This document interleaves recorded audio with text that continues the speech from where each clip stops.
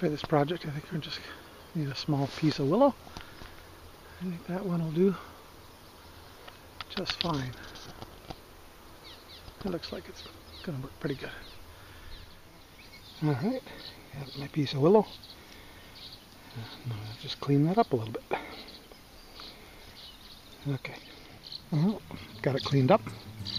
Next I carved a little bit of a wedge on the end, and now I'm going to cut that off to use for the rest of the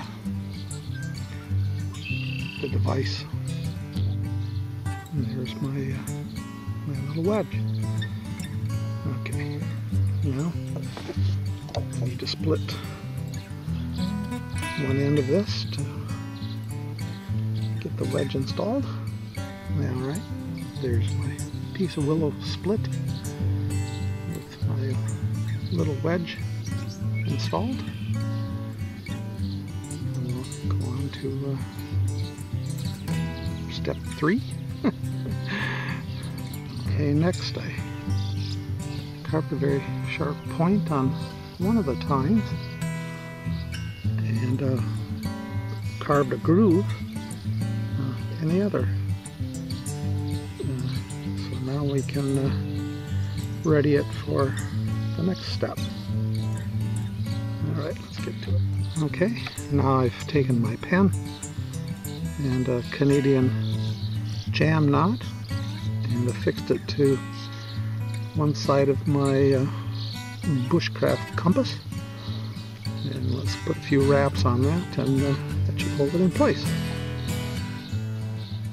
Okay guys, got my wraps on here. It's holding that pen pretty tight, and this will act as my Bushcraft compass. Not the kind you would use to tell direction, but the kind to draw circles.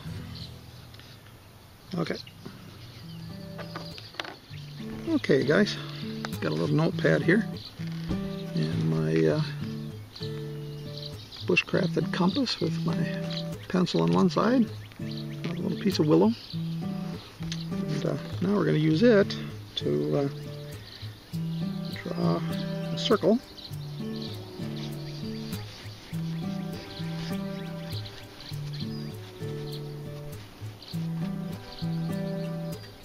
Beautiful. And there you can see we've got a nice circle. And since I know where the center is, all we need to do now is draw a line through that, and I can begin to build the clock face and move on to the next step. We got our circle here now, and we're going to just use the straight edge of my knife, center part of it here. Just draw a line through the center of the circle.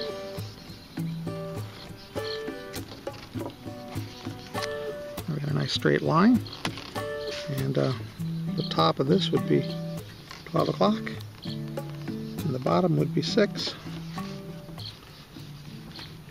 And so now I want to go roughly 90 degrees between those, or bisecting that line to give me 3 o'clock and 9 o'clock.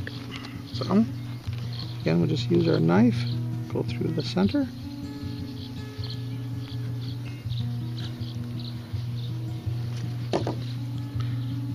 and there's 3, and there's 9. So now we're beginning to build our clock face. I'm gonna see if I can't get a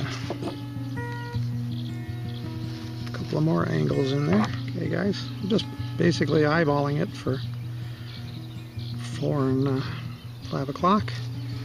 But again, using our straight edge, the back of our knife, and lining up through the center of the circle,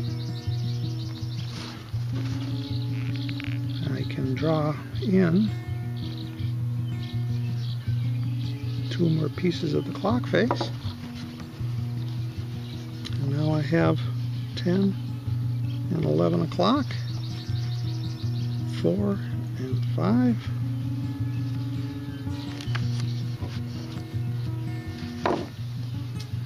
Again, just eyeball it into thirds for 1 and 2 o'clock. Go through our center.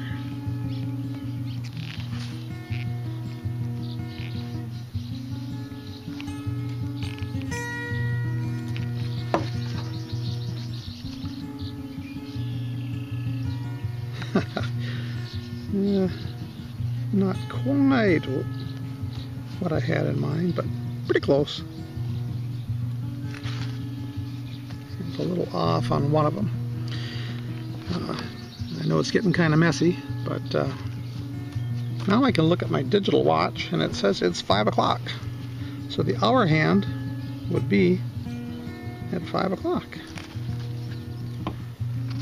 And if I now put that hour hand towards the sun, halfway between it and 12 o'clock is going to be a line pointing south, which seems to be just about right. And our sun is behind a cloud at the moment, so that'll be the next step, is to wait for a little sunshine. Okay guys, we've got our clock face here that we've made with our Bushcrafted compass, and drew our circle, and I've put the roughly the hours of the day on the clock face. I'm going to use this little stick here to put that right in the middle, and I'm going to rotate my clock face until the shadow is just opposite the hour hand, since it's pretty close to 5 o'clock right now. I hope you can see that. Maybe not. Anyway, so now we've got our clock in place and lined up with the sun. And halfway between it and 12 o'clock should be a line that will point south. So that is what our clock face is telling us. And here is our compass, and look at that. It's pointing south. So it works. So there is a simple method of drawing a reasonably good and accurate circle, and turning it into a clock face that you can then take your digital time and put on it for an analog clock that can then be used to estimate north and south. There might be a little bit of a difference, because we know there's a difference between solar north and south versus magnetic north and south, but it's a good fun project.